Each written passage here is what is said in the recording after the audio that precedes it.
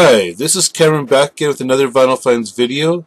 This is number 52 of my series of Vinyl Finds videos.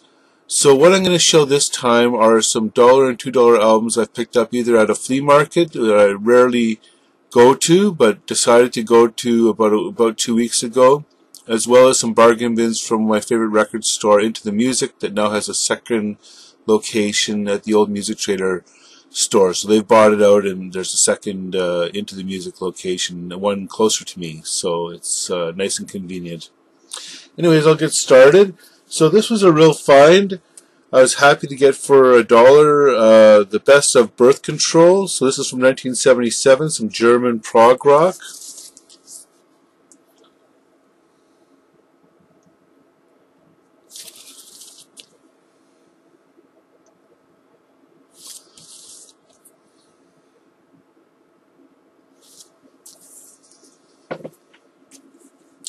Then from 1973, some good blues, a little bit of singer-songwriter, Gallagher and Lyle, Willie and the Lapdog. This album came out after they left McGuinness Flint Band.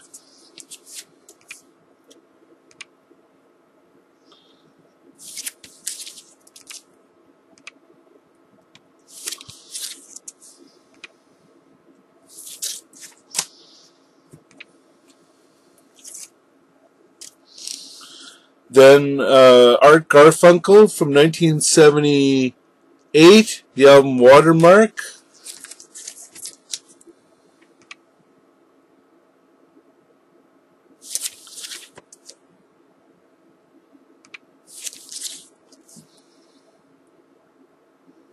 We all know Art Garfunkel from his participation in the duo Simon and Garfunkel.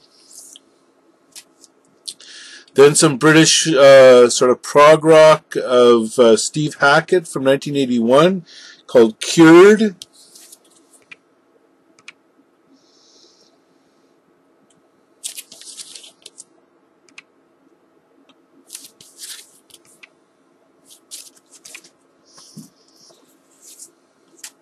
Some fantastic country bluegrass music from Emmylou Harris in 1981 called Evangeline.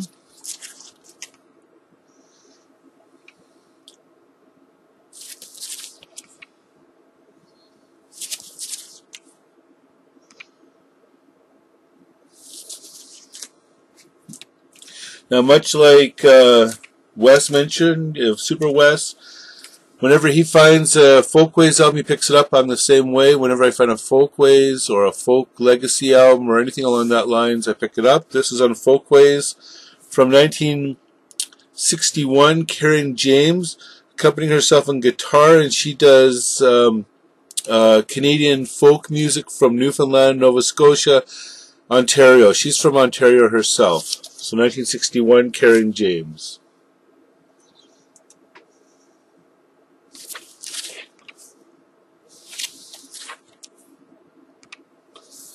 And this does include the liner notes on the inside, which are sometimes people take out and don't put back.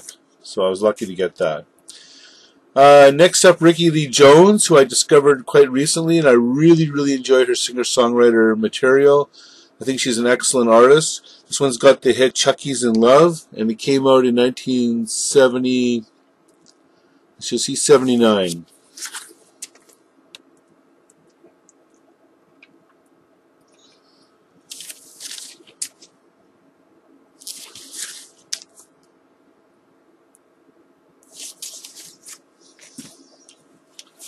Film artist from the 1930s. This is Jessie Matthews. I'd never heard of her before.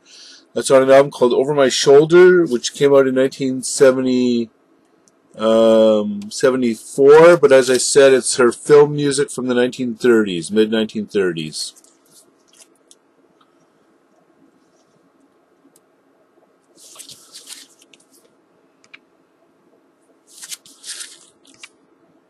That was an unusual find on a...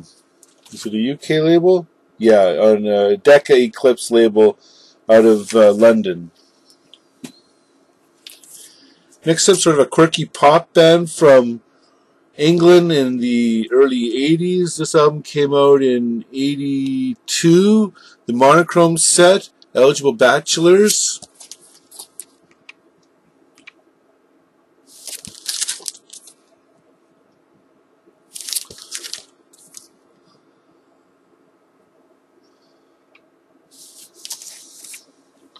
Sort of a funk rock band from 1977, Mother's Finest, Another Mother Further.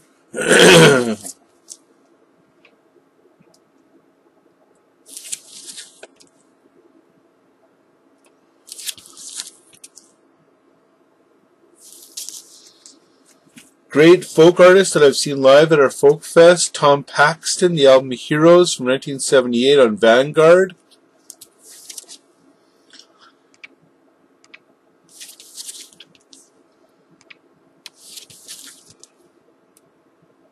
It's one of the original folk revival artists, I think out of the Cambridge scene in the late 50s, early 60s, and then became more of a singer-songwriter as he moved away from the traditional folk material.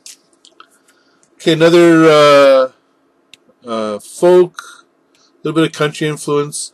Art Rosenbaum, The Art of the Mountain Banjo on Kicking Mule label. So anything on Kicking Mule, like Rounder or Shanachie or any of those other Flying Fish or any of those other labels, I pick up everything on Kicking Mule. So this is from 1975.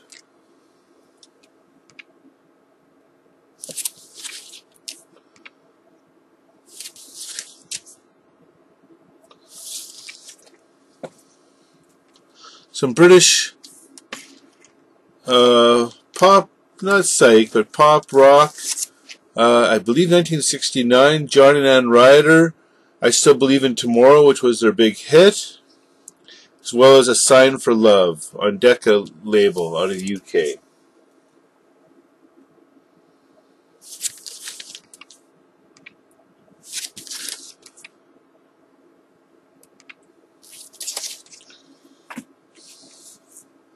U.S. blues and rock influenced band from 1970, Teagarden and Van Winkle.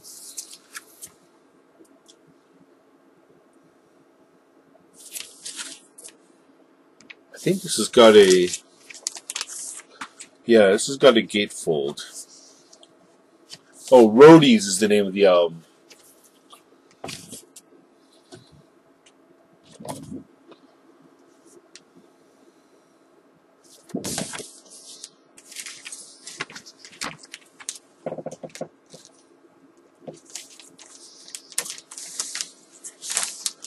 Unusual Find next from, I think this came out in the 60s. I could be wrong. Could be a little later. But I'm pretty sure this is from the 60s. On Lyricord label, which is a great, Lyricord is a great world music label. This one is Professor Liang Tsai-Ping and his group, Chinese Instrumental Heritage. So it's all about showcasing different traditional Chinese instruments and the musical instrumentals that accompany them, that are made using them, I should say.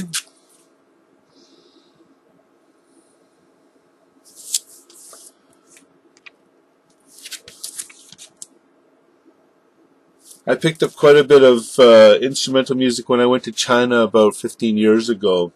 So for work, I was just there for a couple weeks, and I picked up lots and lots of music from Beijing and Shifeng.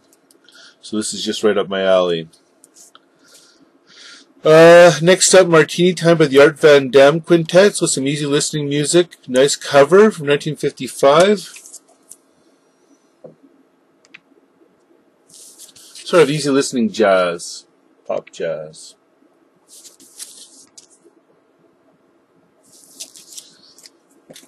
Out of Fleetwood Mac, Bob Welch, the album Three Hearts. I believe this came out in 70, was it 77 or 76? Anyways, mid-70s.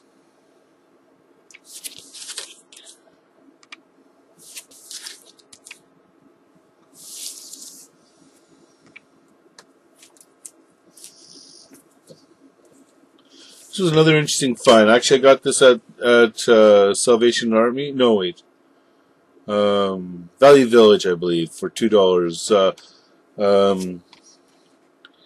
Inya Te Waiata and Maori Chorus, Waiata Maori, Festival of Maori Songs from New Zealand, and it's a New Zealand issue.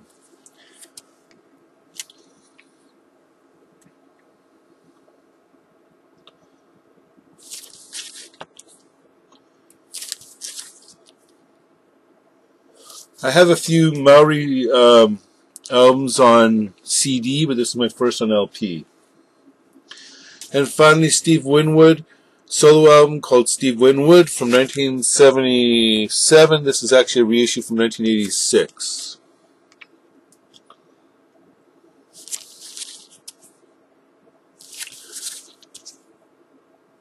So that's it for this collection of Vinyl Finds albums. As I said, it's number 52. I'd be interested in getting some feedback from you on these albums. I know that there's some rock, there's a whole variety of genres, including some world music. Please leave your comments and please subscribe. Look forward to hearing from you. Have a good day. Bye-bye.